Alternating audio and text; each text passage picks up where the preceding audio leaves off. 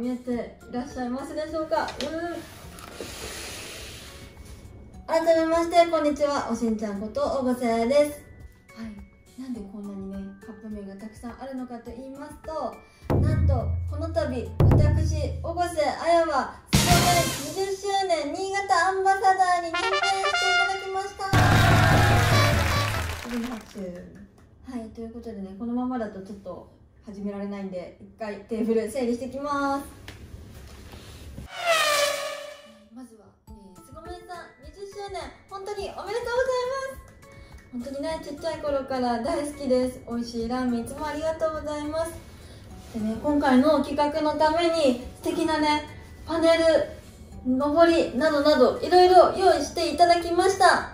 素敵なねウィンドブレーカーと後ろもかわいい。で、なんと中はすごいおしゃれな T シャツ、凄麺って書いてあります。はい、ということで本日はお家にいながら凄麺さんの日本全国ご当地ラーメンシリーズ全23品と1品シリーズを4品食べて全国食べ歩き案内をしていきたいと思います。今日は食べ終わるごとにこのパネルをねシールを貼って埋めていきたいと思います。一体どんなご当地ラーメンが出てくるのか、いろいろ出てくるので皆さん楽しみにしててください。では最初の1杯目はまずこちら、新潟からスタートしたいなと思いまして、燕三条系背脂ラーメン、煮干しのスープに背脂がたっぷり、太麺がすごい絡んで美味しいラーメンなんです。ではじゃあ早速、すごい煮干しの美味しそうな香りが、早速いただいていこうと思います。いただきます。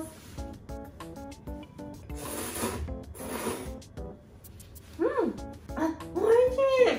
すごい煮干し効いてる。背脂もすごいマイルド。麺もすごいツルツルで美味しい。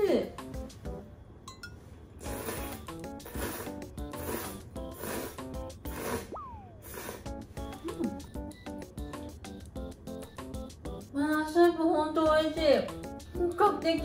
結構新潟のラーメンいっぱい食べてるけど、お店の味とほんと変わらない。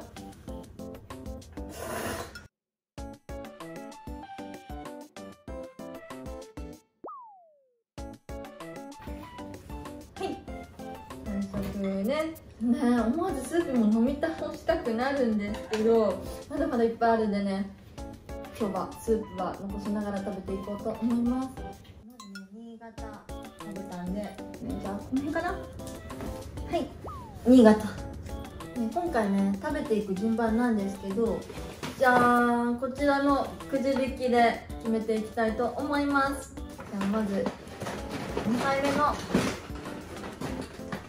ーメンはなんだろう、今度あっさり系とかがいいかな。お、長崎ちゃんぽん麺、ちゃんぽん来ました。新潟だとねなかなかちゃんぽんで食べられないんで嬉しいですね。おお、すごい具だくさんですね。野菜たっぷり、かまぼこ、海鮮っぽいのもいろいろありますね。キャベツもたっぷり、あ、タコとかも入ってますよ。すごいクリーミー、濃厚、美味しい。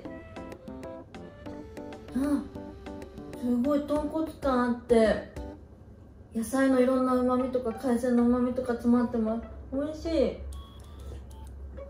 この太麺とすごい合う。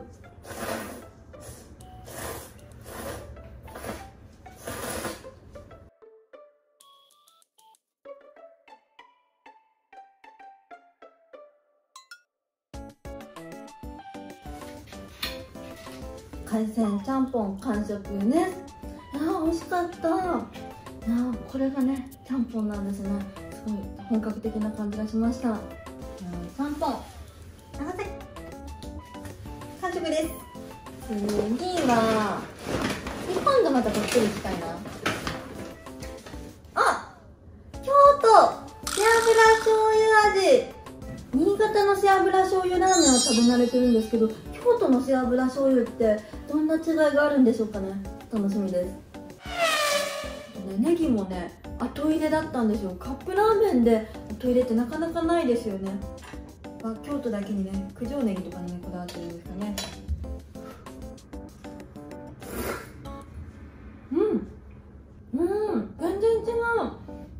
の背脂醤油ラーメンと雰囲気全然違います。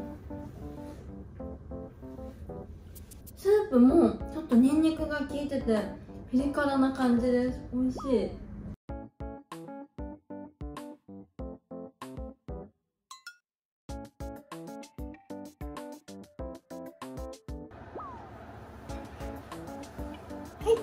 はい、すごい美味しかった。いや、これ実際京都に行ってまた食べてみたいですね。すごい美味しい。京都この辺かな、大体。よし、次じゃん。あ、博多豚骨。いやー、豚骨ラーメンすごい大好きなんで嬉しい。九州行くと絶対豚骨ラーメン食べて回りますね。お店によって全然味の雰囲気も違うし、この博多豚骨はどんな雰囲気なんだろう。うわ、すごい豚骨の香りします。美味しそう。麺もすごい本格的。パッチリしててほんと豚骨ラーメンの麺って感じです。美味しい。あ、スープもすごい豚骨感ある。美味しい。本場の味って感じがします。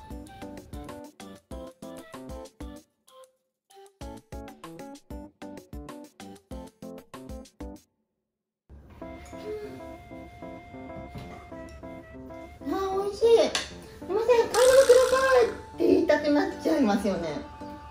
この辺かな。よし、次行きます。横浜豚骨家系です。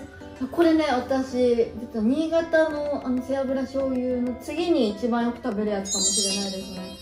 新潟家系あんまりないんで、食べたい時はこれで、家系に欲しい時に全部入ってて、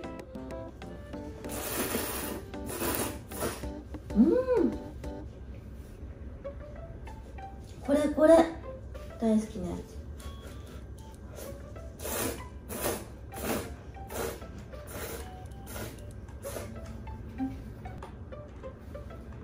スープも本当美味しい。このひたひたになった海苔とご飯で食べるのもいいですね。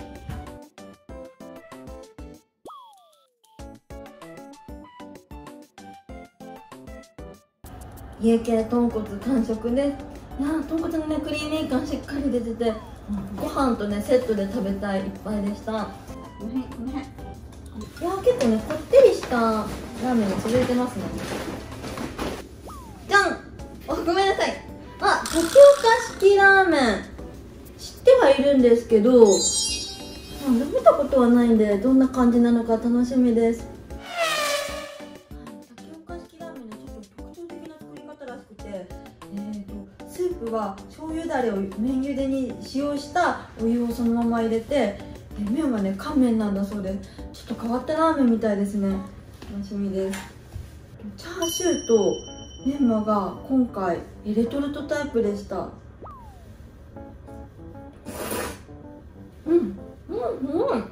めっちゃしなやかな細麺で、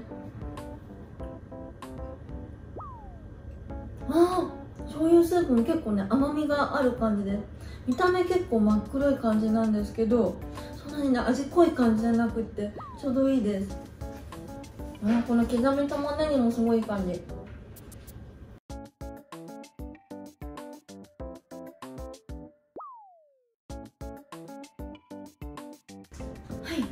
時岡式ラーメン完食です。すごいね、醤油だれの美味しさにこだわってる感じが食べててすごい感じました。美味しかったで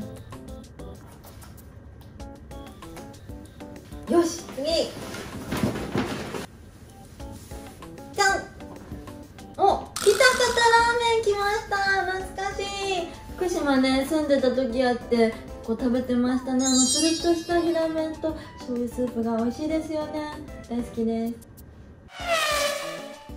ました、喜多方ラーメン。ちゃんとナルトとかも入ってますね。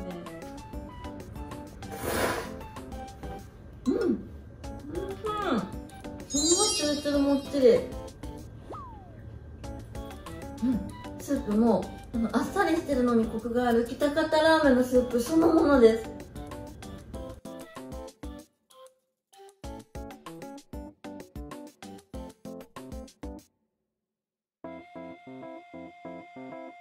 喜多方ラーメン完食です。いや、美味しかった。これ美味しい。また福島で本場の味食べたいですね。よし、次。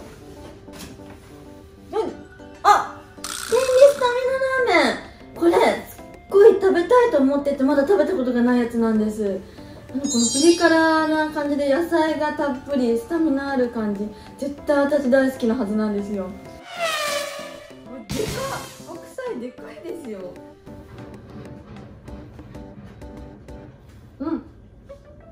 あ、すごいシャキシャキ。白菜シャキシャキです。麺がちょっと細めかな。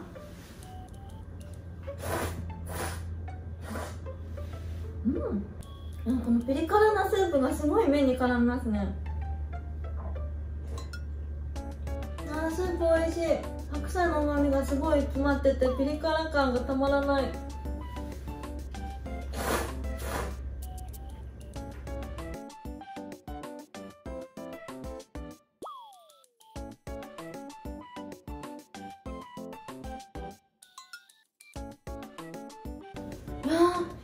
このピリ辛な感じとスタミナのある感じが温まりますね。これからちょっとね、寒くなってくる時期に余計に食べたくなるラーメンって感じでした。この辺かな。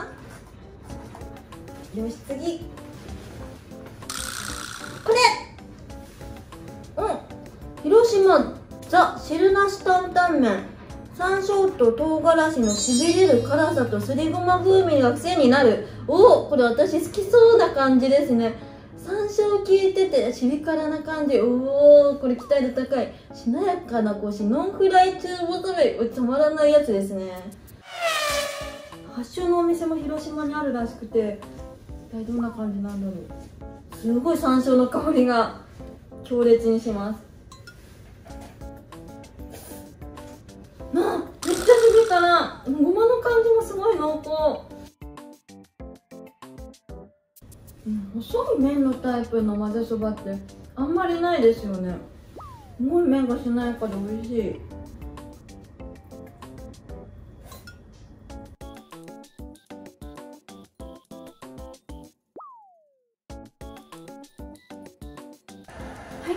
完食です。じゃあ汁なし担々麺、これ山椒好きにはたまらないやつですね。これも追い飯とかぜひセットで食べたい一杯でした。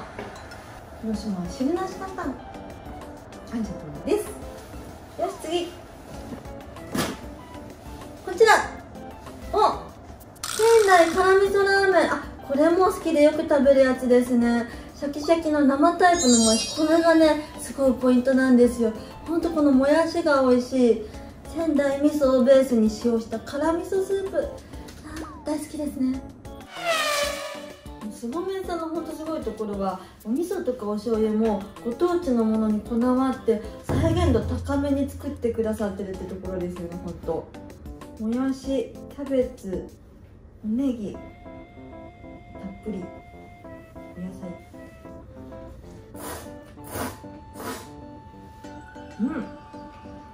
もやしのシャキシャキ感ほんとすごい再現度高い。スープもほんと美味しい。旨辛なコク味噌。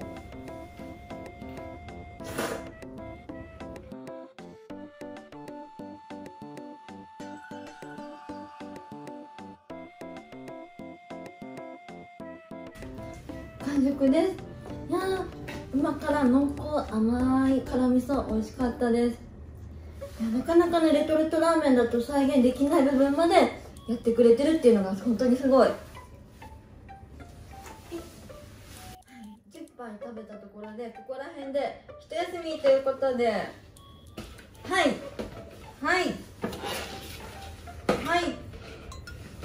りがとう。凄麺さんの一品シリーズいってみたいと思います。このね4種類、私まだねこのネギ味噌しか食食べたことがないんで、楽しみです。どうしようかな。じゃああっさり鶏塩からいってみたいと思います。麺、スープ、具、すべてを極めた塩ラーメン。いやー、淡麗な塩スープにジューシーな鶏肉団子が入ってるんですね。柚子胡椒パウダーも効いてる。絶対美味しいやつ。スープも綺麗、すごい透明の綺麗なスープ。めっちゃ絡む。すごい上品な鶏のスープ。柚子の香りも結構しっかりします。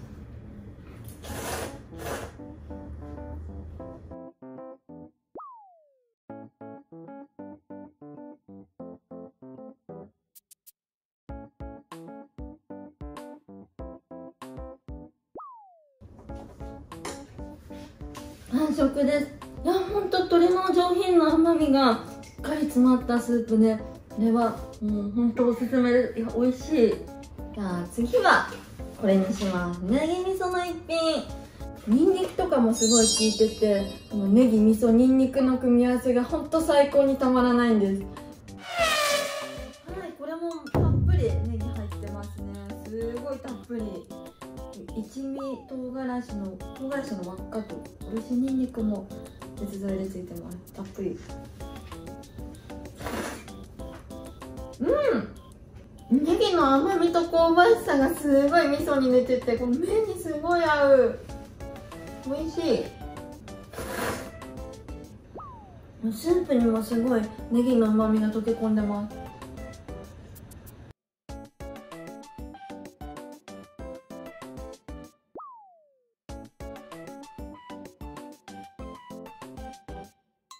ネギ味噌の一品完食です。いや、今回ね、初めてこれお肉とかチャーシューが入ってないタイプのラーメンだったんですけど、全くね具材物足りないなーなんて感じもなく、最後まで美味しくいただけました。次、今度はあっさり中華そばの一品いきたいと思います。王道の醤油スープに本格的にチャーシュー、メンマ。いやー、王道いいですね。王道いいですよ。すごいこだわってて、これはレトルトタイプのやつでした。チャーシューいっちゃおうかな。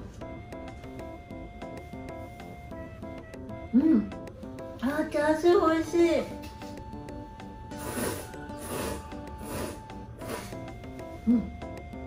中華そばやっぱりこういう極細の麺が合いますよね。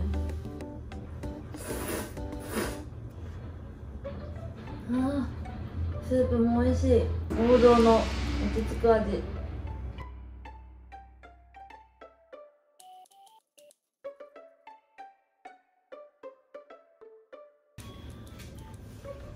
中華そばの一品完食です。いやー、ほんと美味しかったですね。落ち着きますね。こういう原点回帰の落ち着く味、たまに食べたくなりますよね。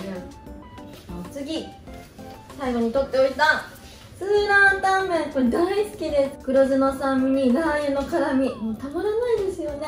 たっぷり具材にとろみのあるスープ。とろみのあるスープも再現できてるんですかね。とろみのあるスープって書いてあるから、カップ麺でとろみ、どうなんだろう。どこまで本格的な感じなんだろう。すっごいサンラータンの香りがします。豆腐とかも入ってますよ。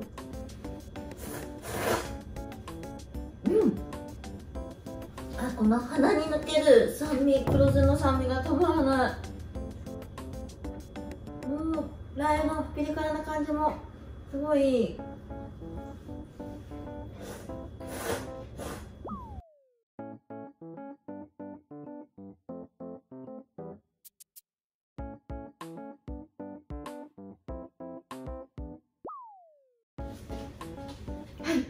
スーラータンメン完食です。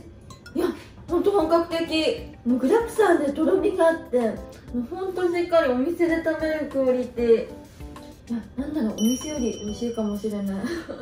一品シリーズどれもレベル高かったですね。ご当地シリーズとはまた違った、洗練された一杯っていう感じでした。はい、ではお次といきたいところなんですけど、全部食べるとさすがに長すぎるんで、前半戦はここまでで一旦終わりたいと思います。後半は明日またアップしたいと思いますのでよろしくお願いします。ではではご視聴ありがとうございました。バイバイ。